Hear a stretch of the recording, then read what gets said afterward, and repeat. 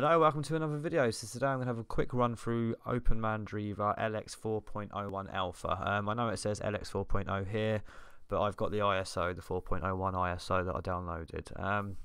So it's been a long time since I've looked at Mandriva, OpenMandriva, sorry, very long time, and even then I only looked at it shortly. So it's going to be sort of like just a sort of a refreshing run through, if you like. Then so let's.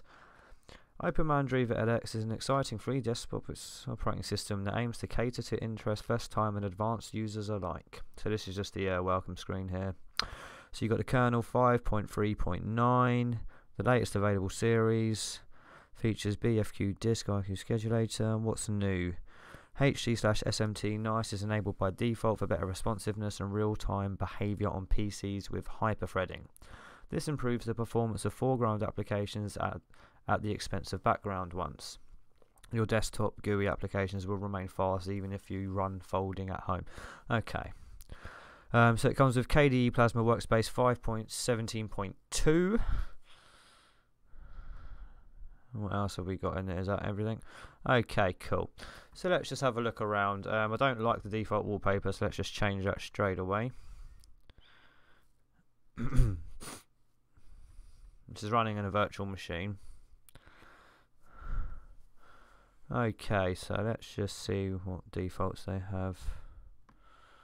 A lot of roses or flowers, whatever that is. Let's go for that. There we go. So yeah, they've got quite a big taskbar at the bottom here, bottom panel, and you've got your workspace switcher in a row of two. I prefer to just have one row though. So let's. So here's your menu here, where you can launch your applications and search through them. So you get graphics, let's start with education. You get mathematics, science, so Digicam, GwenView, Critter, LibreOffice Draw, Ocular, and Scanlight. And your graphics. In your internet you get the Kmail, KTorrent, Conversations, so the usual sort of KDE suite of applications. Multimedia, it comes with VLC player and MPV media player, Quave sound editor, Caden live video editor. That's quite nice that it comes with that out of the box. I don't know how long it has been doing that. And simple screen recorder as well. That's pretty cool. Okay, props for that. Would rather see OBS there, but to keep things light, that's a that's a good trade-off. Comes with the LibreOffice suite out of the box. You've got your file, OpenMandriva Control Center. Let's have a look at this. Hi Tyler, OpenMandriva is a set of tools to help you configure your system in each part. Let's have a look then. So install additional applications with dnf. Let's do that. Let's have a look at what additional. Let's sort of go through that process.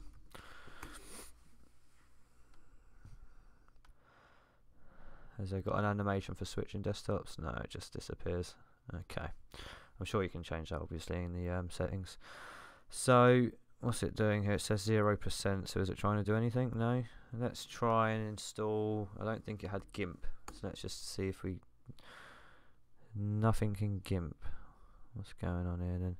It's got a percentage here, and I can't do apply or anything. Let's try Tmux. I'm not getting anything. Maybe my internet's not working. Hold on just a moment. Falcon, that's an internet browser, isn't it? So it comes with Falcon internet browser. Does it come with Firefox as well? Or is it just Falcon? Internet.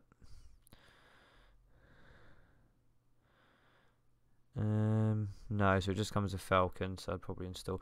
Right, it's looking like the network's not working. So what I'm going to do is I'm going to pause the video here and then we'll come back hopefully with a working internet connection. Okay, so hopefully we are back with a working internet connection. So let's just pop open Falcon again, and yeah, I can see we are now, so it's coming up with some updates. So let's continue where we were. So let's go back to what we did. So we went next. No, we didn't. Where's previous? We went to the oh, it was at the OpenMandriva Control Center or something, wasn't it? There we go, that's where we were. So let's close this and let's just sort of carry on with the process we were doing. Right, so let's install some additional packages. And put our password. Right. So, we've got some updates, I do believe. So, shall we do all of it? Can you do a sort of select all? No, no updates. Okay, whatever. Right, so let's go for GIMP. So, we get GIMP. Let's do that one. So, already got Kden live. Let's get Tmux. No Tmux. Strange. Okay, no Tmux. Let's just apply that for now then, and we'll see how that gets through. So it's going to pull the dependencies for you. Okay. Right, while it's doing that, we're going to jump over to Workspace 2, and we're going to see sort of what themes and stuff it comes with out of the box. So, themes. Oh, hold on. Can we do it from the control center? Let's do it the OpenMandriva way. Okay. Let's go to next. OpenMandriva, no. Is there anything about look and feel? Display, configure, connections, user group management, plasma, discover store, guest account, configure time. No. Right, so let's just go into the global theme settings. And then we'll see what we got out of the box. I'm not too keen on the light blue on the top window decoration there, so it's just that. Let's just go into plasma style. Still sort of getting used to using KD. I've been using it quite sort of a bit more on the channel as of late because a few of the distributions I've been using have been using it. Right, so let's just go into no. Okay, yeah. Fine. So it comes with just those three out of the box. So you get OpenMandriva 4.0. Don't forget this is the Alpha 4.01 release though. So let's get a new theme.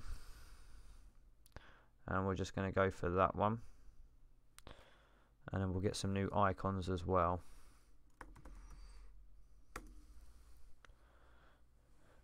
And we will make this bottom bar a bit smaller as well. I don't know why it's so large. I know some people like it, but it's just far too big and takes up too much real estate for me to be comfortable with. Right, is that installed, that one? Yep, so let's get install new icons, and let's type in Mocha, and I think that points you to the Arc icon set. So now let's go into our global theme. It's not there yet, so maybe if we open that back up. Global theme. And there it is. So let's apply that one. The reason why I changed the icons though is because, oh god, where have we gone? They're sort of very Apple-y, sort of like, so the Finder was like the face and stuff like that, and I don't like that because it just makes you feel like an Apple clone, whereas I just like the colour of their dark theme, which is why we've downloaded these icons there. So we will now change our icons. It's not populated just yet. Oh, where have we gone? Okay, so it doesn't quite go too well with this, with their menu here. It works fine on other KDE distributions with a different menu, so I'll have to maybe sort of change that menu about. So let's just do that. Apply. Okay, and now let's make this smaller.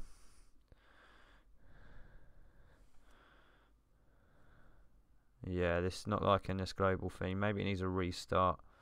What I'll do is I'll restart it in just a moment.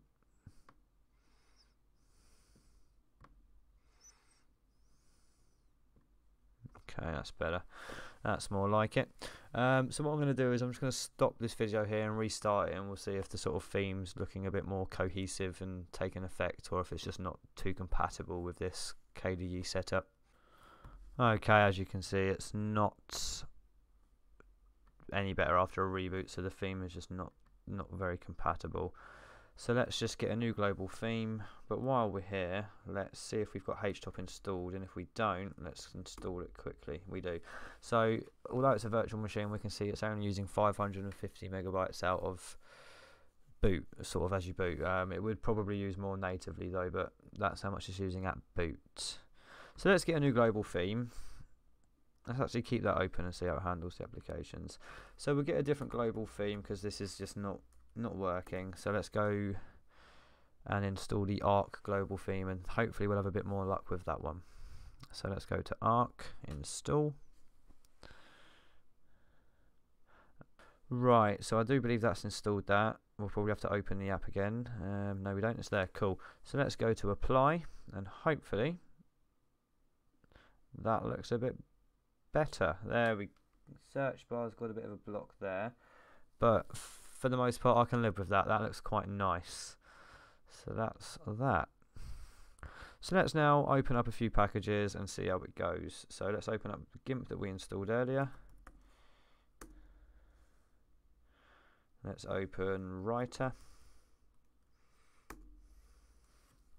So it comes with 2.10 for GIMP, which is just fine. We're now at about, oh, let's close that, and then we'll just see what version of Libra we are currently running. About LibreOffice, so that's 6.3.22, which is okay as well. Okay, cool. So let's close that. And let's see what HTOP says. So HTOP is at 738. Let's see if we can get that to a gig or two, and see if it freezes or stutters, and then sort of wrap up the video there. So let's open up Writer again. Let's install. What's it doing?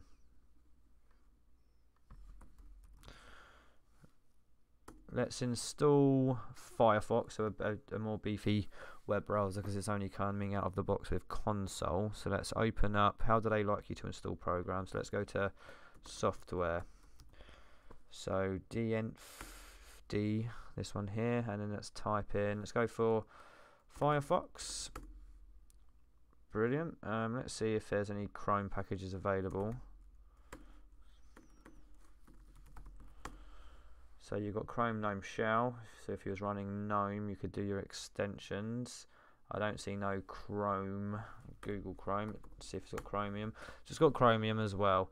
So let's just also install Chromium. Let's get this one here, version 76. Yep, that'll do. Right, and we'll click apply, and that'll sort of grab all the dependencies for the packages. We'll click type in our password. Okay, so we'll let that do that, and we'll just sort of have another look at whatever other applications it's got. I know we've done that already, but let's just. So what's the firewall?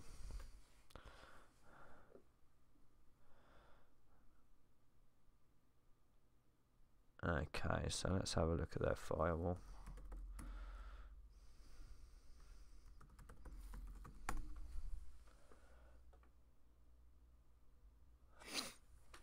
Right, so you've got sort of external, internal, and then sort of allow, and have you got so checkbox, and then it would sort of allow it, I suppose, and you've got your ports and your protocols, services, and again, okay, configuration, runtime or permanent, right.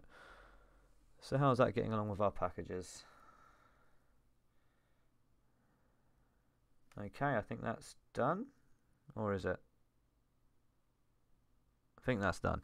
Let's see how you update the packages as well. I did see. Oh, there you go. Got our first bit of lag now, so it's freezing as we try to open the menu. Should we try that again? Okay. Right. Let's have a look. So let's type in update, and then this is the updater.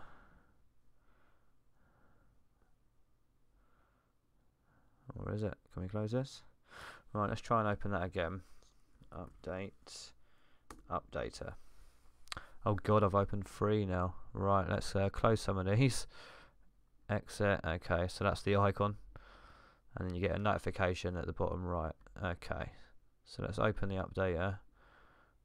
Update. So here's the list of packages. All looks all good to me. So that's, is there not a check all? Not that I can see at the moment. So let's just, oh there you go, select all right there. Silly me. So let's apply that, and then we'll click OK, type in our password, and hit enter. So that'll be updating our packages. So what memory are we at now, and how is that CPU looking? So we've got 2 virtual CPUs. They're fluctuating between sort of 1 and 20. We're at memories at about 1 gig so far. We've only had a couple of sort of stutters here and there, but for an alpha release on a virtual machine, that's not too bad. I'll cut the video there. That's been OpenMandriva Lx 4.01 alpha.